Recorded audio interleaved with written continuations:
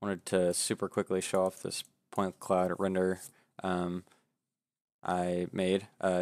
Basically, put this script on any mesh, give it a mesh you want it to draw and a material you want it to draw it with, and it'll draw the mesh with the material on every vertex of the mesh on the filter, on the mesh filter.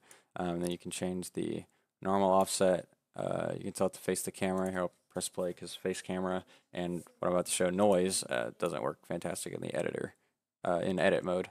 Your face camera, um, do noise offset, increase the frequency, add some speed, and change to global scale. And here, let's change this to spheres. So I think that looks cooler.